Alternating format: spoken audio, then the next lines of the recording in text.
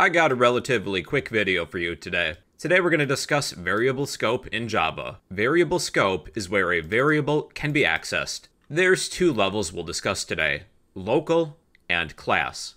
We'll cover local first.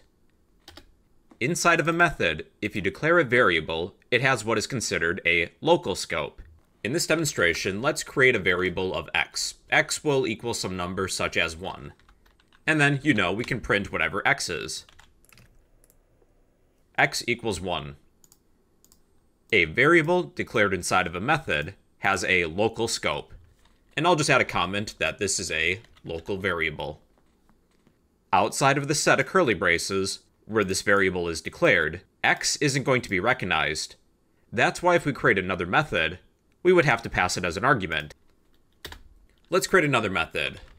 This will be a static method that doesn't return anything. I'm just going to say it's the doSomething method. Inside of other methods, you can declare variables that have the same name. Within this other method, we're going to create an integer variable of x, but x is going to equal 2. So Java isn't giving us any warnings. It is legal to have variables with the same name, as long as they're within different methods.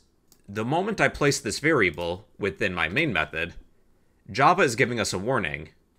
Variable x is already defined in the scope, this local scope. Variable x within main has a local scope. Variable x within the doSomething method also has a local scope. And I'll just add a comment that this is a local variable. If I was to print x within this method, and if I was to call this method, what do you think will output?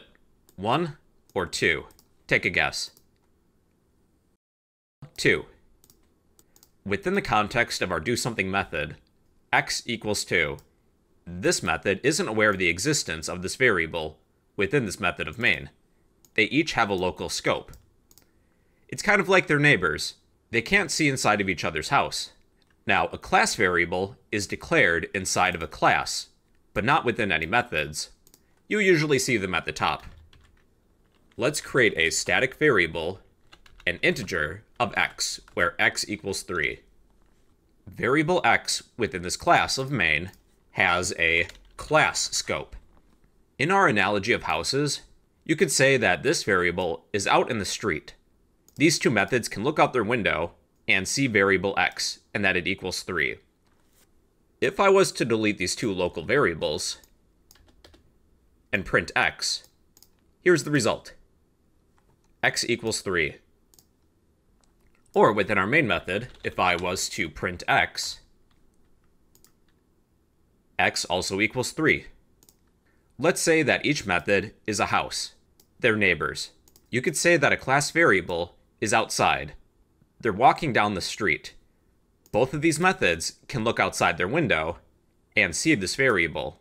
Now, if you had a mix of both local and class variables that share the same name, let's say int x equals 1, and this was a local variable, and within our method of doSomething, x equals 2.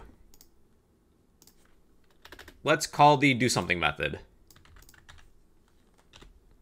We'll print x within the main method, and then within the doSomething method. What do you think the output is going to be? Well, we have 1 and 2. Even though there's a third x variable within the class scope, Java likes to use any local variables first, if they share the same name as any class variables. Within our method of main, this method thinks x equals 1. It's going to use the local scope first. You'll likely want to stick with local variables over class variables.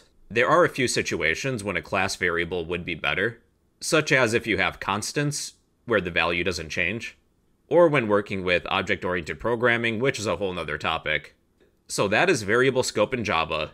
Anything with the local scope is declared inside of a method, or otherwise within a set of curly braces, and is only recognized within this method.